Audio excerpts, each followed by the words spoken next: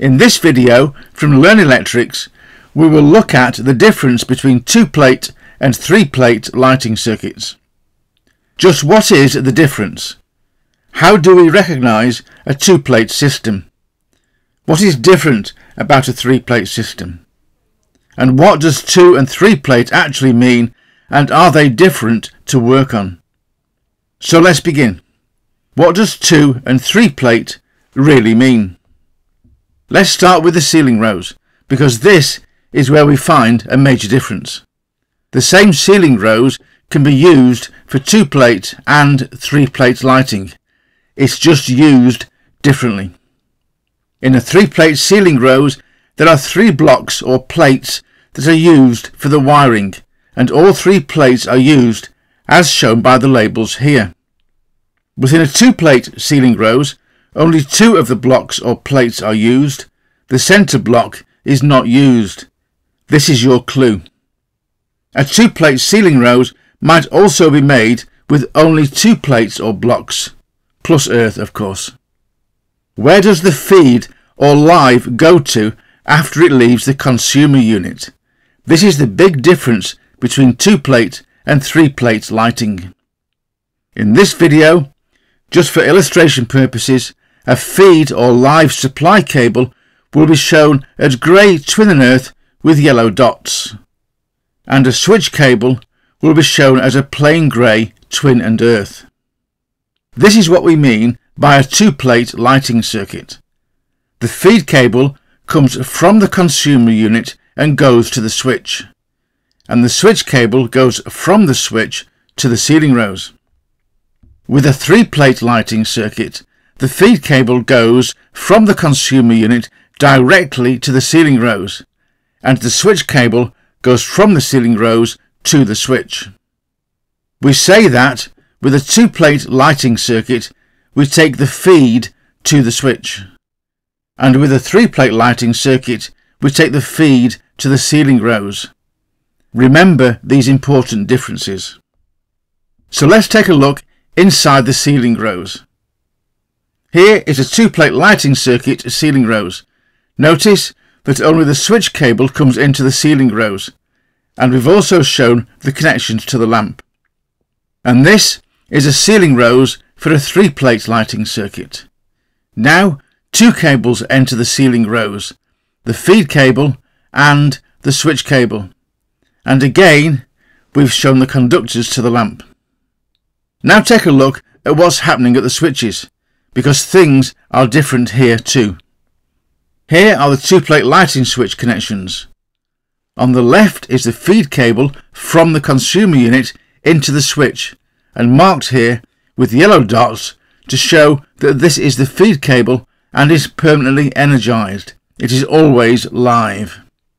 On the right is the switch cable going to the ceiling rows. Notice that with 2-plate lighting, we bring the neutral into the switch as well, and then take it to the ceiling rows. Compare this to the 3-plate lighting switch. Only the switch cable from the ceiling rows enters the switch, and there is no neutral at the switch.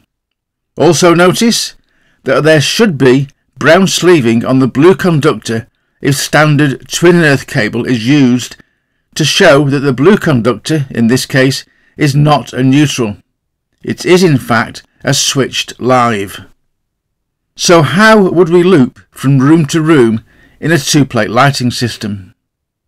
Let's suppose that we have some lighting in one room and we wish to extend the circuit and have lighting in a second room. How do we arrange the circuit from room number 1 to room number 2? With a 2-plate lighting circuit, we must extend the unswitched live conductors from the switch as shown. The ceiling rows in each room is not connected to the other room. And this is the 2-plate lighting circuit between 2 rooms with all the wiring in place. Take a moment to look at the switch on the left. It is becoming a busy switch. There are lots of conductors in this back box, and we need to be very careful how we place the conductors to get the switch cover on, or may even need to consider a deeper back box. If we are looping from one room to another with a 3-plate system, what would this look like? Here we've shown a 3-plate lighting circuit extended between two rooms. The feed cable, the live loop, now travels from ceiling rows to ceiling rows, and the switches in each room have no connection between each other. And this is how a 3-plate lighting circuit between two rooms should look. We've kept it simple by using single gang one-way switching in this video. In another video, we will look at two-way and intermediate switching for 2-plate and 3-plate systems. Keep this in mind. 2-plate lighting only uses 2 plates or blocks at the ceiling rows, plus the earth or CPC. The feed or unswitched live cable goes to the switch, and only the switched live plus neutral goes to the ceiling rows. We say, take the feed to the switch. With 2-plate lighting, there are usually fewer conductors at the ceiling rows, but more conductors at the switches. 3-plate lighting uses 3 plates or blocks at the ceiling rows, plus the earth or CPC. The feed cable or live loop cable goes to the ceiling rows. Then an unswitched live goes down to the switch, and a switched live returns to the ceiling rows. We say, take the feed to the ceiling rows. In 3-plate lighting, there are normally more conductors at the ceiling rows, but fewer conductors at the switches. Thank you for watching. It's very much appreciated. Please subscribe to our channel to get access to all of our videos, and remember to click on notify to be sure of not missing our next video.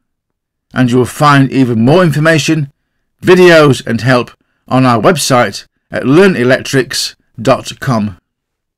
And don't forget that you can also type in LearnElectrics, all one word, into the YouTube search bar to go directly to our channel at any time from any computer.